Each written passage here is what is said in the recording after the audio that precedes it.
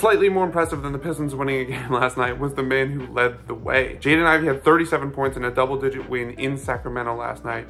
13 of 23 shooting, 5 of 7 on 3, 6 rebounds, 7 assists. It was probably the best performance of his career. And I centered this video on this performance not to come at you with some overarching conclusion on what I think Jaden Ivey is going to become in his career, but I just think this performance and the potential it showcases from Jaden Ivey, it really makes you laugh about how the Pistons have handled him this season. He's the 5th pick in the 2022 draft, comes in, starts 73 games, 31 minutes a night, solid numbers, raw numbers, like not such great efficiency, but again, that's what you expect from a rookie. And obviously progress isn't always linear, but you definitely expected Ivey to take a step as a sophomore. If nothing else, you expected the Pistons to give him the opportunity to take a step as a sophomore. And for whatever reason, that just didn't happen. Monty Williams just seemed to not really like Jaden Ivey, and it didn't make sense for a number of reasons, because it's not like the Pistons had better options, and it's not like those options might have seemed worse but were helping the Pistons win games. Jaden Ivey was averaging under 24 minutes a night to start the season. It was just,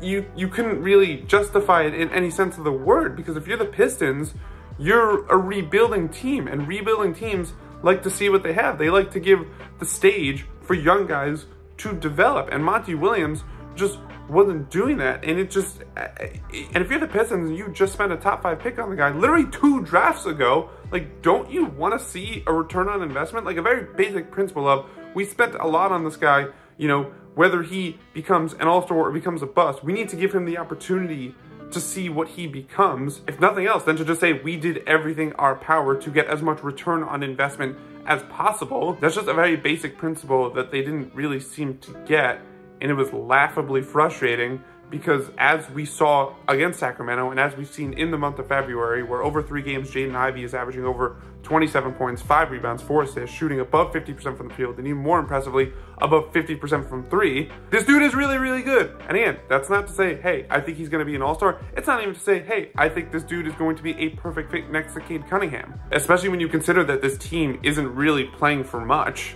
You gotta give your best young guys opportunity, because, you know, yes, I understand that there is something to be said about earning your minutes, but I'm also of the belief that, like, the best way to improve as a player is to get those real tangible minutes. Like, practice and film, like, that stuff can only make you so better. You need to give guys real run, and finally it seems like Monty Williams is doing that. Again, not in a way that's going to have me tell you what Jaden Ivey is going to become, because at the end of the day, we don't really know how someone's career is going to progress.